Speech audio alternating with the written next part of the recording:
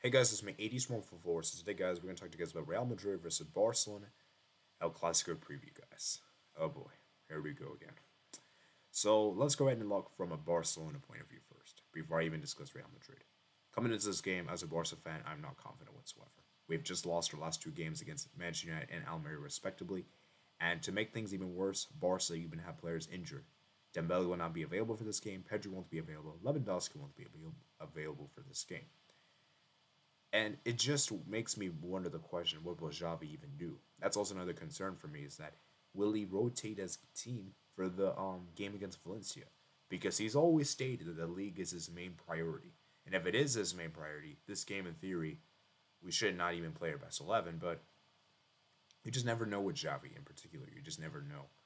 You know, coming to this game, there's a lot of negative, a lot of skepticism coming into this game. A lot of bad vibes coming into this game for Barca fans.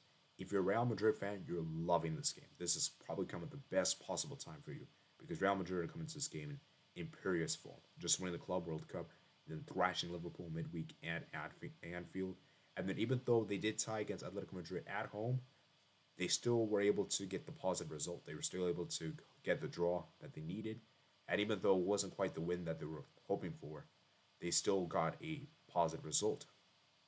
You know, and they're only 7 points behind Barcelona La Liga, and El Clasico is coming up in the league in around 3 weeks' time. So, for Real Madrid, you're loving your chances right now. You're loving your chances right now, and despite the injuries to like Rodrigo, and I believe to Chemi, and Alaba as well, I believe, Real Madrid come into this game as clear favorites, clear heavy favorites. And for Barca, man, the big dilemma for Xavi is who's going to be starting the attack, because I think the defense and the midfield is pretty much already solidified. And I think the big question for Xavi is going to start an attack now because with Lewandowski out, he's going to have to figure out a solution. So this is what I would do if I was Xavi, but knowing Xavi, he's going to probably do something different. I would actually play left wing Ansu Fati for this game. Striker, I would actually put Ferran Torres, and right winger, I would put Rafinha. I know many of you guys are probably wondering, Ansu Fati, right? The reason I say Ansu Fati is because I think he has a great goal scoring record against Real Madrid. And the issue is that I just don't really feel like Gavi and the wing is really. I feel like we're wasting his position, you know. And so I'd much rather just see Gavi in the midfield than the attack. As for score prediction, guys, I'm very nervous for this game. Very worried. I don't think Barca's attack will click on the day, and you can see how much Pedri and Lewandowski are really miss, especially Pedri. Pedri is so important in this team, and I think we're gonna deeply miss this.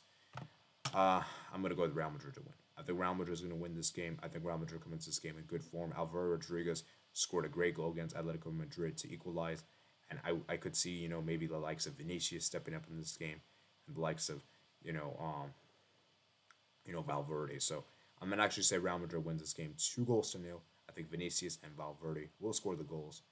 And yeah, that's going to be my match prediction, guys. So I hope I'm wrong, guys. I'll do a match reaction on Thursday live right after the game, so I hope I can see you guys there, and it should be very interesting to see what happens. So hope you guys did enjoy this video, guys. Let me know what you guys think in the comments section below of this. Give me your score predictions in the comment section below, guys. If you're new on here, consider that like button, hit the subscribe button as well, and I'll see you guys later.